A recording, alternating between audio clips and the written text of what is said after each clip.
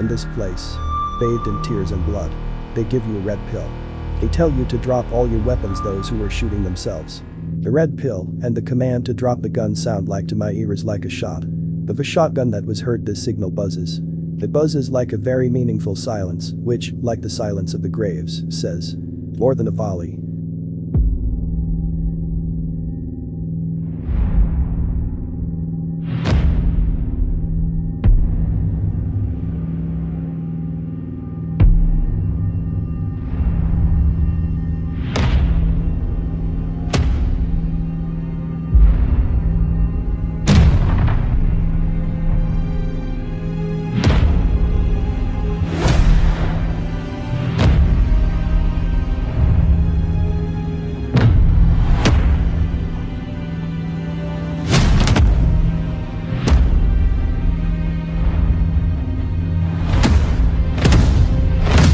It is the wildest border in the European Union.